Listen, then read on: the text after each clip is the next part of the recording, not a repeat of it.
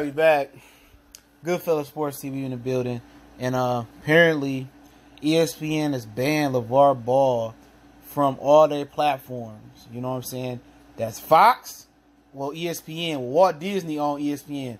They own Fox. They had to sell off the sports shares because of monopoly. So Fox Sports is owned by somebody else now. And their regional channels was bought up by somebody else. Ice Cube didn't get that.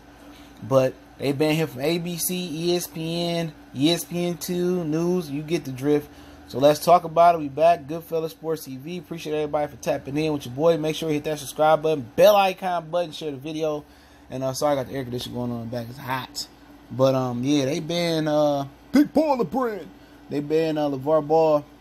And I'll link that source in the description from Twitter. And you know, he made inappropriate comment to Monty Corum. I think she said, let's switch gears, and LeVar was saying, you can switch my gears anytime, or you can switch gears with me anytime.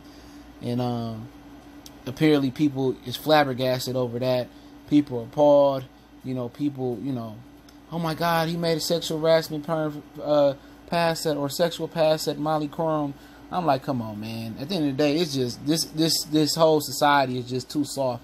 That didn't deserve to get him banned. You know, it ain't like he said, let me put my stuff on your head or something. Like, dog, man, I understand Jalen Rose, that's his wife.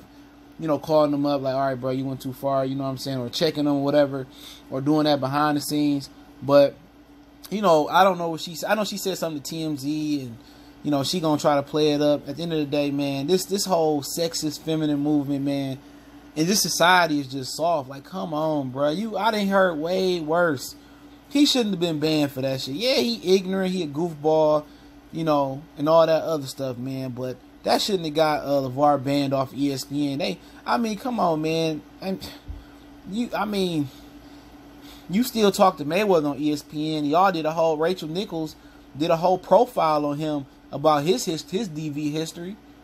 You had Greg Hardy, who you know, who had a deep DV history, who was black, who was banned out the NFL. You still put on his fight on the UFC, his UFC debut. You still put on his fight. And what LeVar Ball did was not even 10% of what some of the other guys they featured on there did. You got Kobe Detail on there, and we all remember what Kobe did in Colorado, and I like Kobe. You know, so once you start getting sensitive to this, you know, and you act like you insensitive about some of the other things you got going on. Don't start on Peyton Manning. See, they don't know about what Peyton Manning did in college, how they keep that under the rug. Okay, what he did in college was gross. You know what I'm saying?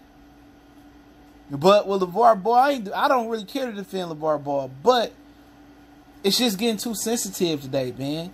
This whole feminist movement, and now, you know, people scared to speak against it. It's like the whole, you know, LGBT thing.